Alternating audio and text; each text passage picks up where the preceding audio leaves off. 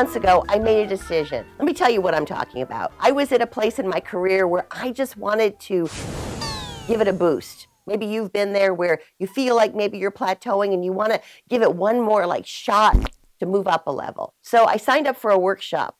And in order to get into this workshop, you had to be pretty much a successful, kind of experienced speaker. So it was a speaker workshop for people who've been doing it a while and who are successful. And I signed up for it, and I went to Denver thinking that they were going to hear my stories and they were going to say, "You're awesome, don't change a thing." That didn't happen. Oh. Actually, what happened was I began to give my presentations and they started talking about letting go.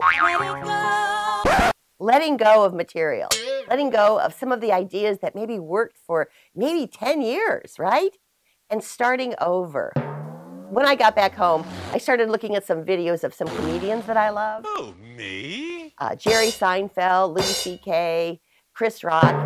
They were all together talking about how they get material. And here's what they said. Louis C.K. said, every year he gets rid of his old material and he starts over. And Chris Rock said pretty much the same thing. He starts over, letting go of some of that material that worked so well.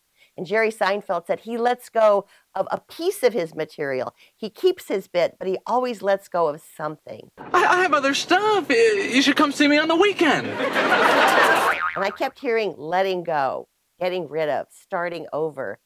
And it hit me that the guys at the conference were right. Sometimes we have to really look hard at where we are in our lives or some of the things that we're doing and some of the things that we have to let go of. For some of you, it might just be like a hairdo, right?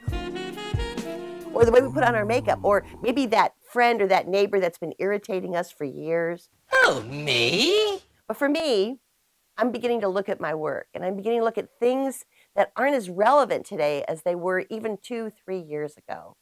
So my resolution this year isn't what I'm going to do to add on, it's what I'm going to do to get rid of and to let go.